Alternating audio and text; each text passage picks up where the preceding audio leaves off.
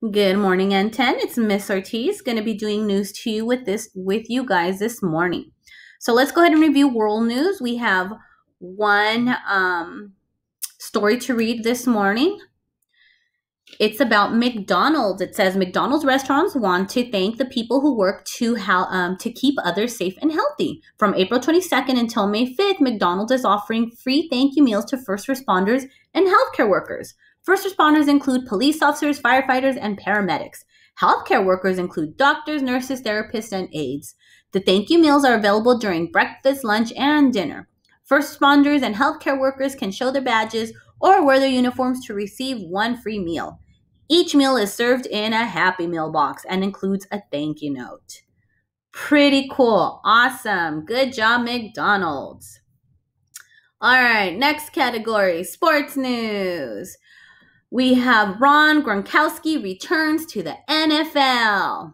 Ron Gronkowski is coming out of retirement to return to the NFL. Ron is a football player who played for the New England Patriots NFL team for 9 seasons. He retired just last year. However, he decided recently he wants to play again. Now Ron will play for a new team. He announced April 21st he joined the Tampa Bay Buccaneers. Another former Patriots player, Tom Brady, recently announced he was joining the Buccaneers too. NFL season is scheduled to start on September the 10th, but the coronavirus could delay the season. Guess we'll have to see if there's football in September or not. All right, let's see. Sports news. We have one more. NFL draft pick. It says the 2020 NFL draft is April 23rd to the 25th, which was last week. The NFL football teams pick new football players during the draft. Cincinnati Bengals had the first pick. They picked Joe Burrow, a quarterback from the Louisiana State Tigers college football team. Joe Burrow won the Heisman Trophy last year. Heisman Trophy is an award given to the best college football player each year. Joe Burrow is an amazing football player. Usually the draft takes place in a city and Joe would have been invited to come. However, because of the coronavirus, it was online and he was home with his family. Congratulations, Joe. Pretty cool. He was number 1. All right, and I think we have one more category, and it is entertainment news. I'm going to try to do this quickly because I guess we have a timer and don't want to run out of time. All right, American Idol news. Popular TV show American Idol has 4 more episodes. The next episode is April the 26th. Singers compete on American Idol. Usually the contestants perform on a stage in front of an audience. This year, they are performing from home because of the coronavirus.